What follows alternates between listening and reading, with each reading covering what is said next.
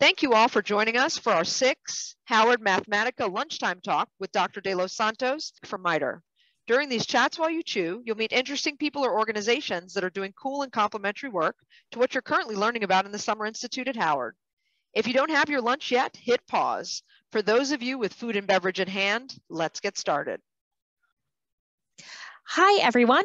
Thank you all for having us. I'm Hannah De Los Santos from MITRE, and we will be presenting on social justice projects at the MITRE Corporation. And so just to start with a little bit about MITRE. So MITRE was established in 1958 as a not-for-profit organization, and MITRE works in the public interest across federal, state, and local governments, as well as industry and academia. And our mission is to solve problems for a safer world. So to do that, we operate federally funded research and development centers to analyze and solve complex socio-technical problems. And we provide world-class systems and engineering expertise, objective insight, innovation, and whole-of-nation vantage points with no commercial conflicts of interest in order to help the government. And MITRE's mission-driven teams are dedicated to solving problems for a safer world. So through our public-private partnerships and federally funded R&D centers, we work across government and in partnership with industry to tackle challenges to the safety, stability, and well-being of our nation. And so one of these things is our social justice platform. So I'll talk a little bit about it. So our mission is to help project teams, our sponsors, and our clients build a fair and just future for all. So that includes identifying and addressing biases and inequity in processes, programs, and communities, applying new mindsets and approaches to goal setting, data gathering, and solution development to deliver equitable solutions. And to do that, we want to have our tools and capabilities and subject matter expertise adapted and demonstrated impact on decisions at either MITRE or our sponsor or externally in other places. In the long term, we really want to reduce disproportionality and disparities in outcome measures. So those outcomes include things like life expectancy, representation in leadership, economic mobility, sense of belonging, and access to resources and opportunities. And so as part of the social justice platform, we deploy solutions across a lot of fields to address change. And so these include government with our equity assessment framework, which proposes an approach and methods for federal agencies to examine programs and policies from the perspective of underserved communities. We also have health with the Mental Wellness Index, which seeks to measure mental wellness for every zip code in the US for both the overall and Black populations using a social justice lens. We are also making changes in the fields of workforce strategy with the Federal Inclusivity Index tool, or FIT, which provides a comparative heat map ranking of all agencies using federal employee viewpoint survey data to address challenges in diversity, equity, and inclusion, or DEI. We also use design thinking with the innovation toolkits to help project teams better understand a user's behaviors, pain points, assumptions, and needs through an equity lens. And we also affect economics with the study of the racial wealth gap in Washington, D.C. in order to support the design of racially equitable legislation using a data-driven systems approach. And so all of these resources and more can be found on our website at sjp.mitre.org, or feel free to contact us at socialjusticeplatform@mitre.org. And so now I'll go into depth into one of the social justice projects we have here at MITRE through our research and development program. So as part of the project case study for using a health equity framework in population health, we explored the relationship between redlining and mental health. And this was work done primarily by my colleagues, Elizabeth Murphy, Juliana Bernardi, AJ Liberatore, Karen Jiang, and Carla Beasold. So I will start with the most obvious question. What is redlining? So in the Great Depression, as the housing market began failing, President Roosevelt created the Homeowners Loan Corporation, or HOLC. So HOLC sought to bolster the housing market by classifying areas in cities across the US for mortgage security. And they classified areas based on a 4-level scale. So A at the top, which was colored in green as the most desirable, down to D at the bottom, determined as hazardous, colored in red, hence the term redlining. However, these grades were not only based on the conditions of the houses in that area, but also the people who lived there, discriminating against minority communities by giving the areas they lived in lower grades. And this becomes clear in the differences in the clarifying remarks for the graded areas. So for example, in Miami, Florida, we can see that in the A7 area, it was described as being highly restricted oceanfront property, whereas in the D3 area, a $1 million low-cost housing Negro project was being built, which counted against it. So in total, 202 cities have graded maps across the US in 38 different states and comprise over 8,000 neighborhoods. Further, new work in population health has shown that redline areas are associated with many adverse health outcomes, including self-reported health, severe asthma, preterm birth, and cancer stage diagnosis. And that really underscores redlining's widespread impact on population health.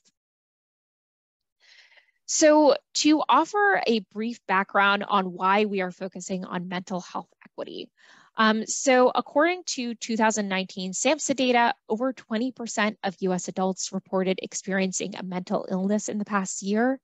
And we know from past data that racial and ethnic minority populations are less likely to receive mental health treatment than non-Hispanic white populations. And moreover, the pandemic has underscored the persistent systemic inequities which contribute to stress and greater risk of associated mental health conditions. Specifically, depression and anxiety are particularly impacted by social determinants of health. And while there is a lack of robust scientific research explicitly analyzing the association between redlining and mental health outcomes, we focused our literature review on these social determinants of mental health and other factors that may impact mental health outcomes at the community level. And risk and protective factors related to mental health are well understood at the individual or family level, but research applying these factors to a broader community level is relatively recent. So as we know, historic redlining policies contributed to social and economic exclusion in many redlined areas, many of which exhibit persistent social inequities to this day. And these inequities in turn are often associated with higher risk of poor mental health outcomes. And based on our literature review, commonly cited social determinants of mental health and other factors that may impact mental health are represented here. So for example, access to quality education, adequate employment and job security, income equality and neighborhood deprivation or non-deprivation, housing quality and stability, features of the built environment, health outcomes and access to healthcare, access to sufficient healthy food, social inclusion and social capital or discrimination, exposure to violence, mass incarceration, adverse early life experiences. So we assessed all these possible variables for inclusion, as I'll describe in the next slide, and ultimately selected those that were best fit for our model. And likewise, for our outcome variable, we considered numerous sources of national survey data to capture differences in mental health treatment access, utilization, and expenditure, but ultimately selected the R places measure, which is mental health not good for 14 or more days among adults aged 18 years and over. And so in order to span the census tract level and be comprehensive, we processed and merged 5 different data sets at different levels using the most recent data available. So we combined data from the decennial census, which contains census tract geographies, the American Community Survey, or ACS, which contains socioeconomic features, the Dalhousie University's particulate matter data sets using the ACAG PM package on GitHub. And we also combined places data, which contains BRFSS health measures extrapolated to small areas. And at the city level, we combined all data available at the county level with historical redlining data from Mapping Inequality, which digitized the redlining maps from 1935 to 1940. And that all goes into the census tracts in the 202 cities that we looked at. So for this preliminary exploratory analysis, as we mentioned, we conducted a literature review to examine those overall trends and underlying assumptions. We wanted to identify the most relevant mental health outcomes, as well as the list of potential covariates for our model. And after developing a comprehensive list of mental health outcomes and covariates, we researched available national data sets that would offer the necessary level of granularity for our purposes for our model, and narrowed the list of covariates for inclusion based on data availability. So taking that list, we then identified the most significant covariates for inclusion in our preliminary model by running univariate linear regression models on all 202 cities and 19 covariates. We filtered for sample size of greater than 50 graded tracks, identified models that showed significant associations.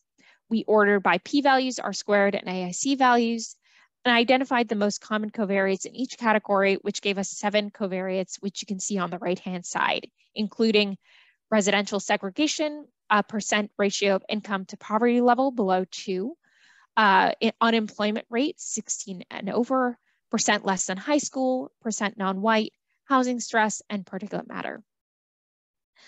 Finally, in order to generate a list of focus cities that we wanted to focus on for significant association, we ranked our associations by p-value and selected cities with large sample sizes and relatively high coefficient estimates. And we'll be conducting some high-level comparative research and analysis for the city and identify some of the local level contextual factors at play. So we applied a simple univariate linear regression model for cities with greater than 50 tracks for whole grade.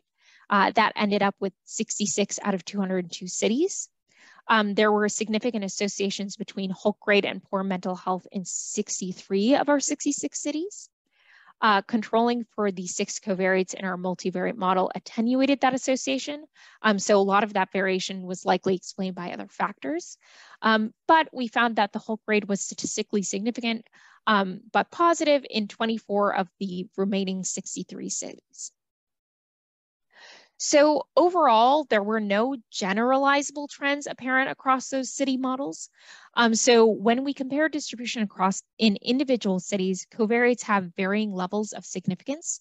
And that really indicates that you need to look at individual cities to better understand the relationship between whole grade and mental health. Broadly comparing whole grade A and B tracks to whole grade C and D tracks, those red line tracks, we appear to have higher average housing stress, percent below the 200% federal poverty level, percent completing less than high school, percent non-white, and unemployment rate than A and B tracks, and lower overall residential segregation, non-white by income for C and D graded tracks and A and B graded tracks.